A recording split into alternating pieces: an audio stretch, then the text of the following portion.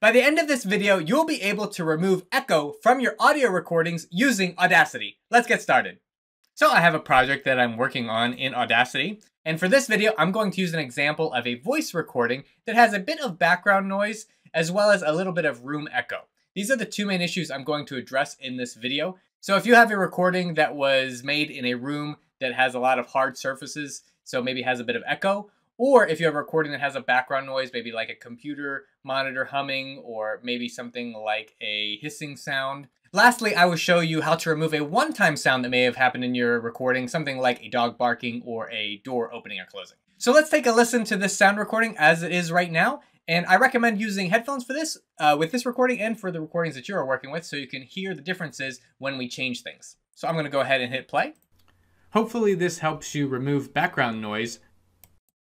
Perfect. So you can hear that there is a bit of a background noise or a humming sound in this recording, and then there is some room echo as well. This one's not one of the worst examples I have, but at least you can hear how what we're going to do in this example is going to help you with your recordings. So the first thing I need to do is communicate to Audacity which sound I want to remove from this recording. So you can hear at the beginning that we have that background noise or ambient background noise. Make sure you have the selection tool selected, and then you can make your selection. So I'm going to select this part, and there's two steps to this. First, you'll want to go up to Effect, and then you're going to want to go down to Noise Removal and Repair, and then Noise Reduction. Depending on what version of Audacity you're using, you might just want to look for the word Noise Reduction. It's the same tool.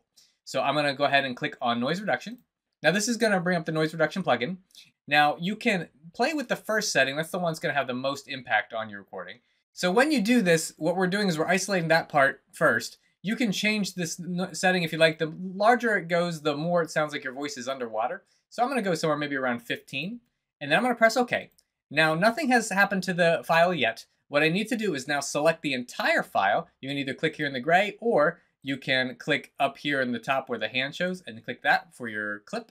And then I'm going to go up to Effect again. And then now you'll see there is an option for Repeat Noise Reduction. Now this is going to apply to the entire clip.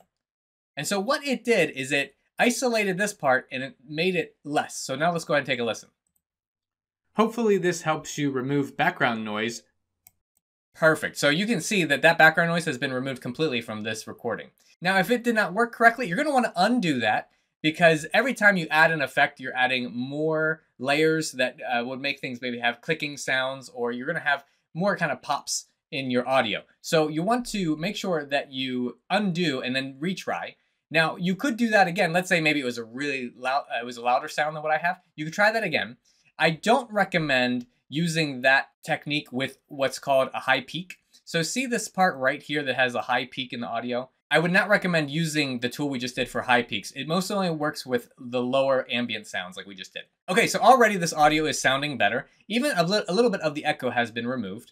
So now the next thing I want to do is I want to select the entire clip again. I'm going to go up to Effect, and the next thing I want to do is go to Noise Removal and Repair, and this time I'm going to go to Noise Gate. Again, if you're using an older version of Audacity, you want to just look for the words Noise Gate, and then click there.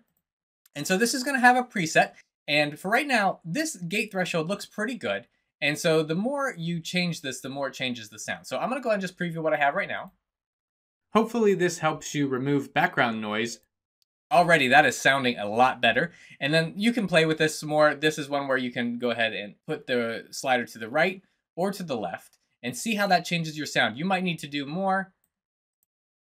Hopefully this helps you remove back. So you notice there we're starting to get some cuts in the sound, so that's a little too much. So that's the kind of thing I was talking about earlier, where you don't want to do too much to the file, or else you're going to start getting it's going to Hopefully this helps you remove background noise.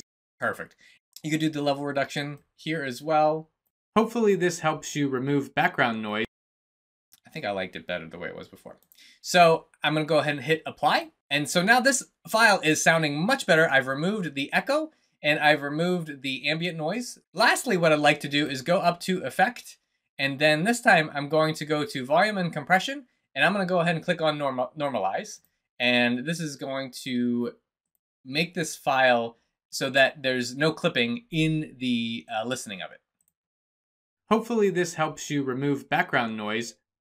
Beautiful. So I went ahead and brought the original file back into this project so you can listen to the first recording. Hopefully this helps you remove. And now you can hear the difference that with all the effects that we added to it here. Hopefully this helps you remove background noise. And so you can see it is much clearer, crisper audio. Once you've gotten your sound to this level, you can tweak it even more by going up to effects and then doing EQ and filters. You might want to do that before you do the normalizing though, so that way it normalizes the last step that you take. And the last thing I wanted to show you is how to remove one-time sounds. So down here in the original file, there was a mouse click that happened right around here. Highlight that mouse click, and then I would go up to silence audio, which is right here. And that took that one spot out. And this is going to work more when there's not anything else going on in that moment. So again, if it happened in the middle, it might be a little difficult to isolate. But in this recording, I was able to isolate that one spot. If you've made it this far into the video, you most likely want to get the most out of using Audacity. I have a full beginner's guide to getting started with Audacity, and I'll put a link to that video here.